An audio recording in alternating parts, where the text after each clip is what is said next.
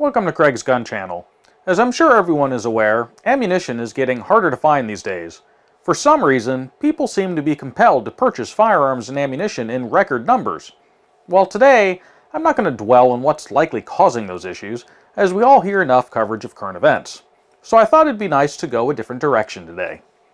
I've been interested in guns as long as I can remember. In fact, even longer than I can actually remember.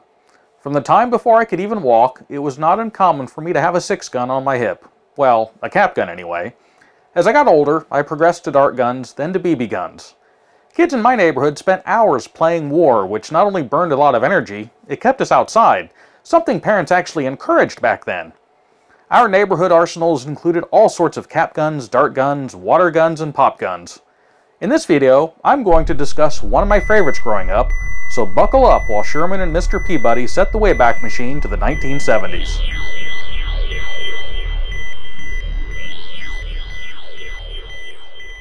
Ray Plastic Company was a prolific toy manufacturer that produced a huge array of products under the Rayline brand in the 60s, 70s, and early 80s. Their top sellers being toy guns of all types, with many that shot kid-safe ammo, well, at least at the time. One of these was the rapid-fire jet disc tracer gun. I'm not sure what year they first started producing this toy, however the original patent for it was filed in 1967 and was granted in 1970. During that time they were released for sale, marketed and branded as official Star Trek merchandise. It didn't look anything like the phaser weapons from Star Trek, but it looked kind of space-agey, and marketing just wanted the name tie-in to boost sales, and it worked. The tracer gun was an inexpensive plastic gun that sold for just a few dollars at the time, and could be purchased anywhere cheap plastic toys could be found, including 5 and dimes, drugstores, and even supermarket checkout aisles. They were packaged in blister-packed cards and came with 20 or 30 of the penny-sized discs that they used for ammo. The discs themselves were made of various colors of plastic and had a central hole with slots around the circumference and were about the size of a penny. They could be used over and over, that is, until you lost them all, but luckily you could purchase additional jet discs which were also sold separately from the guns. The guns themselves were generally a blue or greenish gold tone plastic, but in later years they were made in other colors. The discs were held in an integral spring-powered internal magazine that typically held 20 of the discs, allowing you to fire them off as fast as you could pull the trigger. Volume of fire was important, as accuracy was less than exceptional. Once fired, the discs would shoot out of the gun with a spinning motion that made them fly sort of like a frisbee. The disc would have a range of around 20 feet, and like a frisbee, if you tilted the gun, the discs could curve around, allowing you to shoot around corners. The Rayline Tracer Gun remained in production by Rayline through the 70s. However, during the late 70s, toy guns began to fall out of favor, and sales began to decline. Eventually, production stopped in the 80s. About that time, Ray Plastics Company began to focus on street hockey gear under the Milek brand, and Rayline toys all but disappeared.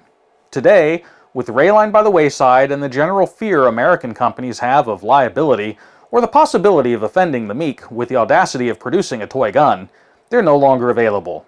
And those cheap plastic guns that sold for $1 are now considered collectible items, with mint conditions still in the package examples able to bring a couple $100s. However, for those of you that have fond memories of these toy guns, I have good news. They might not be produced in America anymore. However, with the patents long expired, they're now being made in Russia of all places, and I have a newly acquired example. Let's take a closer look. And we have here today the Russian version of the Ray Plastics jet disc, or the tracer gun. And so we'll go ahead and open it up here and see what we got. So inside we've got the gun itself. We have the jet discs. They're basically the same idea.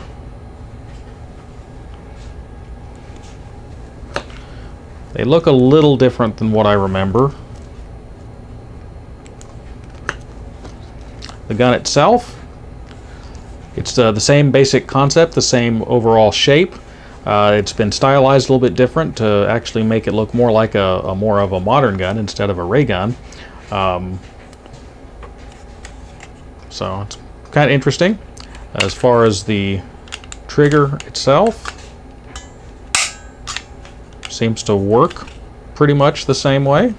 The discs in these, there's basically a magazine right here. It's an internal magazine, and there's a red plunger there, or follower, and you would just load the discs in. There's a little, it's kind of hard to see, you pull the trigger back and forth. That's the launch mechanism there that shoots it out. So you just put the discs underneath that, push down, and then you keep stacking them up. Not sure exactly offhand how many it holds. Take a look here. See, there's 1, 2, 3, 4, 5, 6, 7, 8, 9, 10, 11, 12, 13, 14, 15, 16, 17, 18, 19, 20. Actually, at number 20, that seems pretty tight. So it looks like around 20 discs. And basically then you just pull the trigger, and when you pull the trigger back, that little lever will come back, and then at the rear of its travel it will release and shoot the disc out. And you can see it easier there on the red one, as see it comes back and then release and shoots. So it seems to work just like the ones I remember from when I was a kid. So we'll go ahead and take it out to the range and see how it does. And we're out at the range today to take a look at the Russian version of the Rayline Plastics Jet Tracer Gun, or Jet Disc Gun. I'm at a range of about 10 feet, so we'll go ahead and take some shots, see how it does. I have to excuse the air traffic going on. There seems to be an awful lot of airplanes flying overhead, so hopefully the noise doesn't get too bad on that. So we'll go ahead and take some shots. The magazine holds 20 rounds, so we'll go ahead and take 20 shots and see how it does.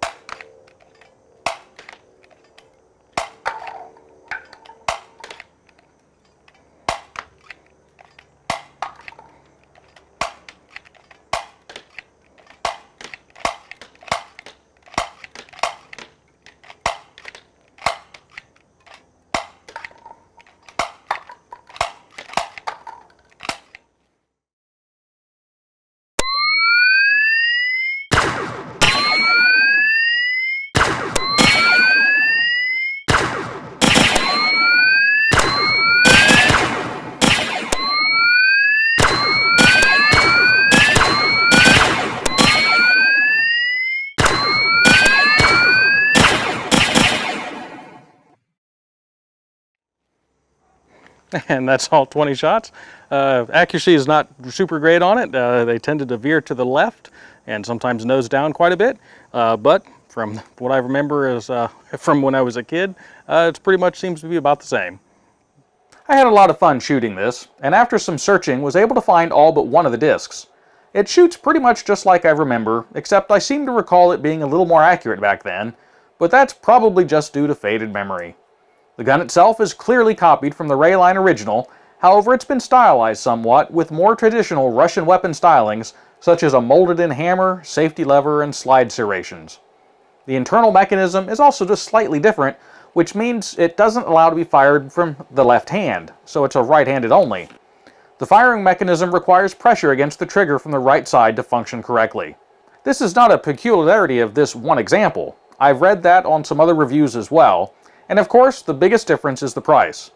While it does cost more than just $1 or $2, it won't break the bank like an original in mint condition. I was able to acquire this one from Amazon for around $20. I have a link in the description if you want to check it out. I've also seen them for sale on eBay, sometimes masquerading as the original for inflated prices, so buyer beware on that. I know this is not the typical type of review that I do. However, I wanted to change gears a bit to enjoy some nostalgia and take me back to when times were simpler. I enjoyed making this video, and I hope you enjoyed it as well. So until next week, stay safe. Oh, there's another one. 18.